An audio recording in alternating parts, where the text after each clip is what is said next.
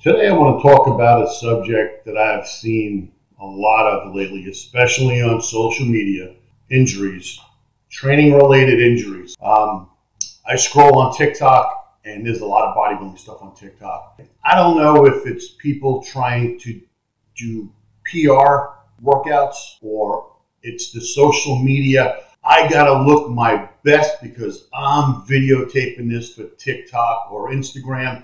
I want 1 million views. So you see these people, they got the camera set up and it's perfect. And then they go and they get under this weight and they get under it. This guy was squatting. He picks up this weight and it looks way, way more than his body's physically handling.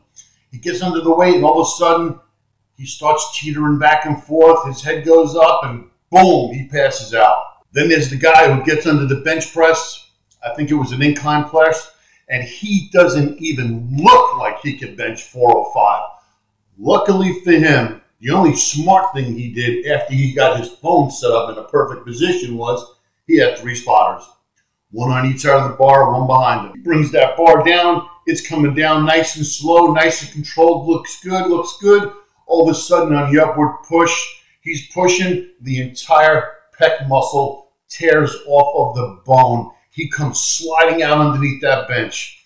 I cringed when I saw that. What is wrong with you people? Why are you training with this weight that's way, way more than you could ever handle? To do what? That 1 rep? Look at me. I'm on social media bench pressing 1,000 pounds. Who gives a rat's ass? You have now ruined yourself. Those injuries you could never come back from. Surgery can only repair it. It's like taking a rubber band, cutting a rubber band in half, and then taking a stapler and stapling the 2 pieces back together. That's what those injuries are when they get repaired surgically. They're fixes so that you could function in society. You're never going to get back underneath that barbell. You're never going to get back underneath that squat rack, especially if you blow your knees out. Quadricep tendon tears, patella tendon tears. You're finished. People, train smarter, not harder.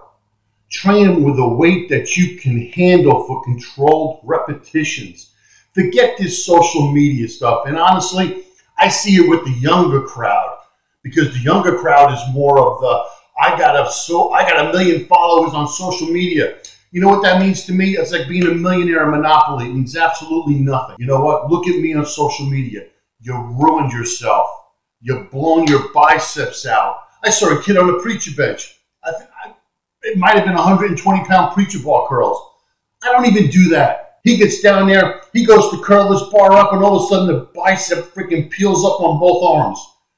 You're finished.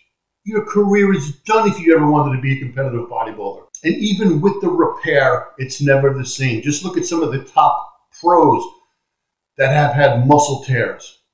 Now, I can understand muscle tears on someone of that caliber. Top pros are training. They're training with such intensity every so often. They're going to have an injury that can be devastating.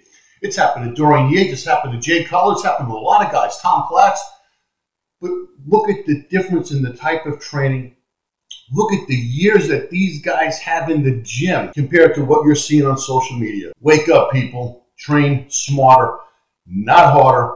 If you ask any of the people I've coached, you're going to hear it from them that he says it all the time. Train smarter, not harder. You got to get better before you get bigger. It's time in the game.